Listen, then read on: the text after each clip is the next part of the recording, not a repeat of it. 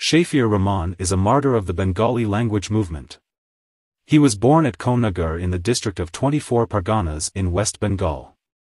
He passed ICOM examination from Calcutta Government Commercial College and started working as a clerk at 24 Parganas Civil Supply Office. After the partition of India in 1947, he moved to Dhaka, and joined the account section of Dhaka High Court as a clerk. On the morning of 22 February 1952, students and common people staged a demonstration on Nawabpur Road in Dhaka demanding recognition of Bangla as one of the state languages of Pakistan.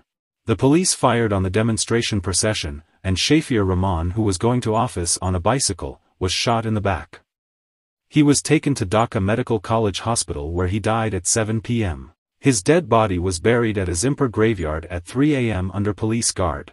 Shafiur Rahman was awarded Ekushi Padak posthumously in February 2000.